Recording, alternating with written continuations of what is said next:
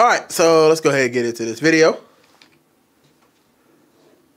I would not allow my own wife to do that, because once she puts it on, it shapes her shoulders, her back, maybe even her waist, and maybe tightens the abaya so that her chest would also be apparent more than if she did not wear the backpack. If she wants to wear it, she can wear it underneath the abaya, put the abaya on top. No one can see the difference except this hump on the back, but nothing else. But to wear it on top of the abaya, this is totally inappropriate, and Allah knows best. So I've actually talked about this man before. He is the person, I actually had some people who are of the Muslim culture who texted me on the last video I made about this individual man when he was talking about how it was my video called Muslims Can't Shake Hands or something like that. And I used him as a reference point, and people said that he was a good reference point. So I don't think this is the exact rule. He said I would not allow. So he said I wouldn't. So I'm not sure if it's that deep, but we're going to find out. Y'all let me know in the comment section if y'all feel that way. Here's going to be my thoughts on it.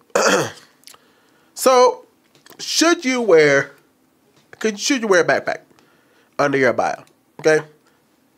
Now, I'm going to go ahead and explain what that is before I continue on to make sure, because I don't want to have y'all confused. So, an abaya is a long black, long-sleeved robe worn by Muslim women in Arabic-speaking cultures, often with a headscarf or veil. So I'm sure you guys have seen what an abaya is. So he's saying that you should wear it on the inside, because if you wear it, what it's going to do, please put the camera back on me, cameraman, please, thank you. What it's going to do is pull the fabric back, right? Now, see, I'm a fat man, so y'all can see how it look. If I wore a backpack, right? If I wore a backpack, this shirt right here is already tight, but it's going to go even tighter right on the shoulders. And he's saying that it's going to be able to show her chest even more so. So he doesn't feel like you should do that, okay? Instead, if you absolutely need to wear a backpack, throw the backpack on, throw on the abaya, it's fine. Now, see, I know I'm probably going to have an unpopular opinion on this. I understand that people think that this is too much for women. I'm a weirdo, okay? I like the abayas. I like the way they look. I like the way women look in those headscarves. I am a man of modesty. You know, because of where the culture has gone, where women wear booty shorts and they had their bellies all out, they get their breasts hanging and all this stuff. I know I sound like a patriotic, misogynist pig. I just don't. I like the abayas. I don't agree with everything with that culture, but I can say that I prefer the women dressed like they do. Because to me, I don't feel like. I feel like. See, okay. So when I was growing up, I loved dresses growing up. Like, I loved women in dresses. I did. And when the culture started kind of swifting over to girls wearing those short skirts and stuff like that, it just got absolutely crazy. I used to always tell girls, hey, your shorts are too short. Now, you know me. I've always been I poke the bear. I don't give a dang about the bear. When I see the bear, I skin the bear. Okay? But anyway. So I would tell women, hey, your shorts are too short. Your shorts are too short. I would say that. I would say that about skirts. I would say that I wouldn't say that about pants necessarily, but you know, yoga pants started coming on and jeggings and stuff like that. So now women show up their booty cheeks no matter what they do in their life. And I've always been for the women who stayed modest. Some women, I like the women who would, you know, they tie a sweater around their waist to keep you from being able to see their butt cheeks. I just don't understand what's wrong with that. And when I used to voice that, I got called all the time. I got called a homosexual or I got called weird. Women, for some reason, when I used to tell women, hey, because the second you tell a woman, hey, you know, that's kind of, you know, you really out there like that. Women immediately get offended. They're like, I should wear whatever I want to wear. It's like, okay, cool. You know what? Hey, live your life. Do whatever the hell you want to do. I'm throwing it out there. But then they turn around on us men and say that men are pigs. So if a man says, hey, you're not being very modest. Oh, we're misogynist pigs, like these people of this culture. When they say, hey, you need to wear that abaya.